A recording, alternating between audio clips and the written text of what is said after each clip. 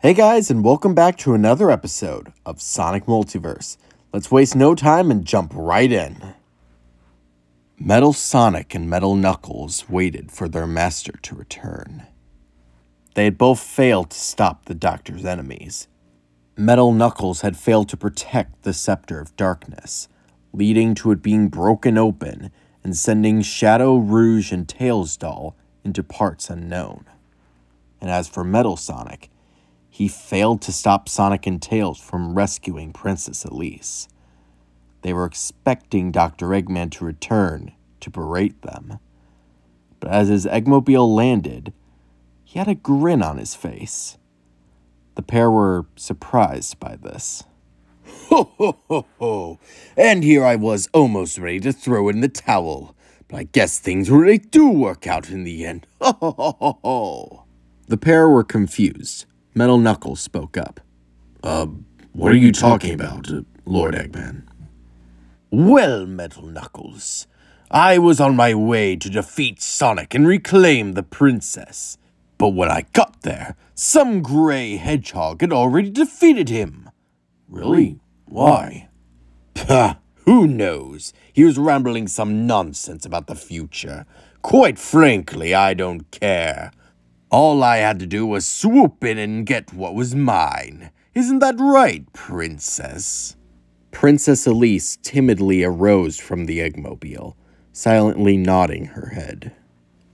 Metal Sonic, lead our humbled guest to her holding cell.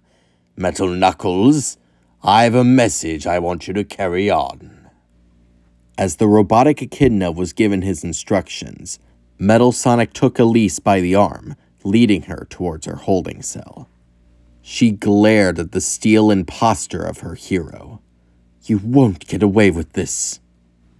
As she stepped into her holding cell and Metal Sonic turned away, he simply stated, I'm sorry. After a moment of silence, Metal Sonic stomped away to fulfill his next order. He didn't like what he has to do, but he was made to obey his master. What else could he ever be useful for? Elsewhere, on the other side of Soliana, Sonic and Tails were responding to a disturbance. They heard civilians whisper about a red echidna destroying parts of the shipping yard. At first, they thought it might be their friend having a bit of a temper tantrum, but quickly they realized this wasn't Knuckles. Huh. Took you goody two-shoes long enough to get here. I was starting to get worried. Metal Knuckles? Huh, so you want to fight? Okay, bring it on. Ho ho ho, you're a Mobian after my own heart, Sonic.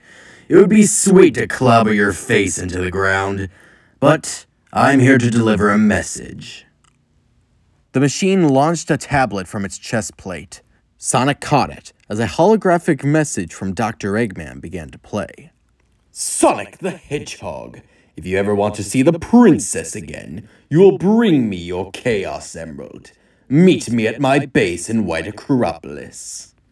Oh, and don't worry, my soldiers will be waiting for you. Ho ho ho ho! Sonic turned back to the red robot. Guess Eggman didn't trust you enough to take the Chaos Emerald from us. Ho ho, watch your tone, Hedgehog. If I wasn't on strict orders to keep you alive, You'd what?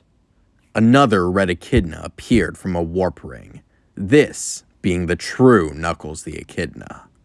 Sonic smirked. Well, Metal Knuckles, now you can tell your boss all three of us will be coming. Recognizing he was outnumbered, Metal Knuckles flew off, heading back to White Acropolis. With the badnik gone, Sonic turned to the original Knuckles. Well, you took your time. Shut up. I got your message, now let's just get this done. The longer I'm away from Mobius, the longer the Master Emerald is defenseless. Knuckles is right, Sonic. Come on, let's get moving. With that, the trio headed out for White Acropolis. After battling their way through Eggman's army, Team Hero arrived at the center of White Acropolis, with Dr. Eggman, Elise, and Metal Sonic looking down at them from the observer's bay.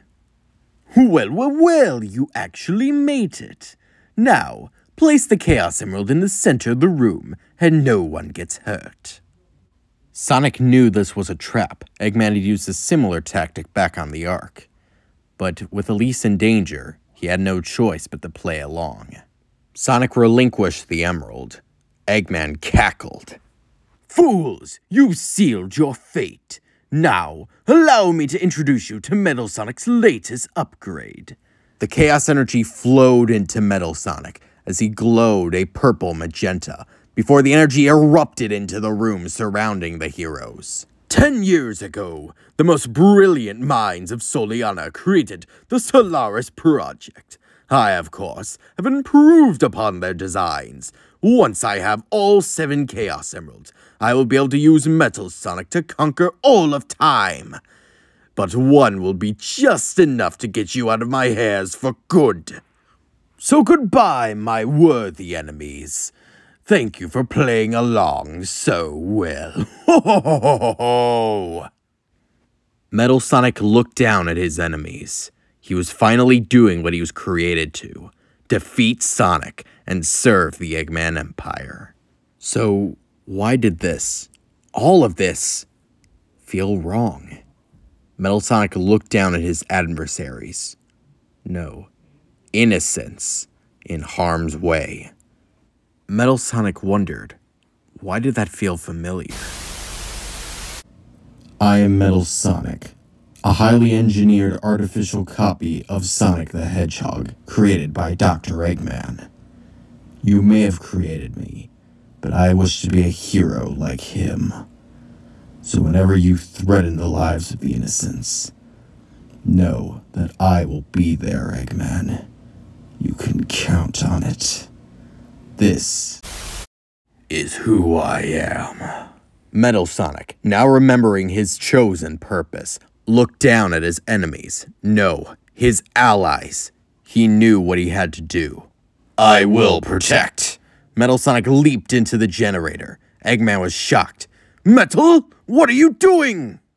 Metal Sonic knew it was too late to stop the Solaris Project, but at the very least he could protect the heroes once they arrived in their new destination. In a flash of light, all 4 figures disappeared, only to reappear in the same room they disappeared from in the first place. Team Hero looked around, seeing Metal Sonic standing alongside them. Are you unharmed? Sonic smiled. Better for seeing you. Good to see you're back to normal, Metalhead. Yes, it is. Sonic couldn't tell, but he felt as if Metal Sonic would be smiling if he could.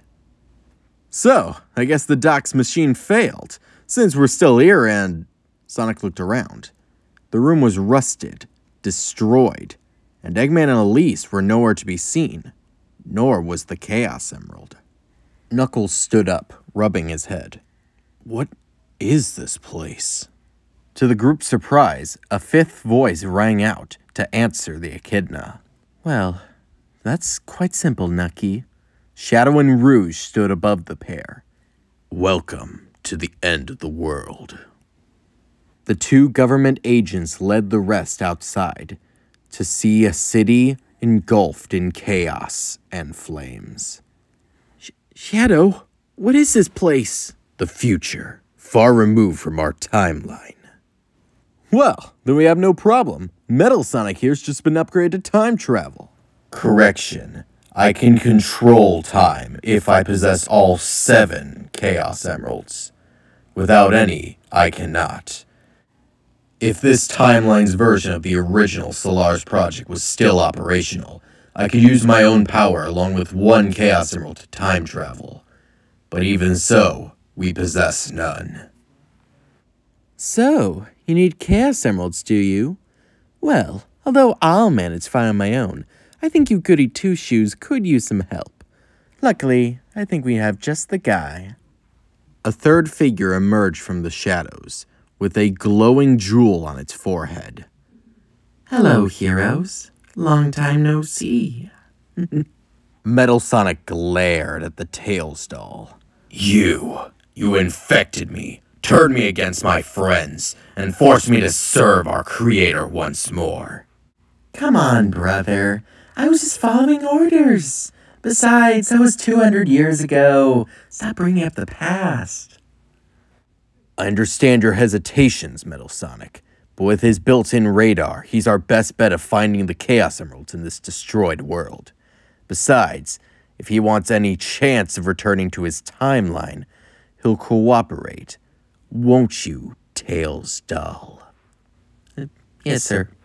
With that, the group split up. Shadow and Rouge made up one team, while the rest looked for other Chaos Emeralds around Crisis City. And this is where we'll be leaving this what if for right now. In case you guys don't see me again until the new year, Happy New Year, and see you in 2024. I'm Comic Fan 13, and I hope you have a good day.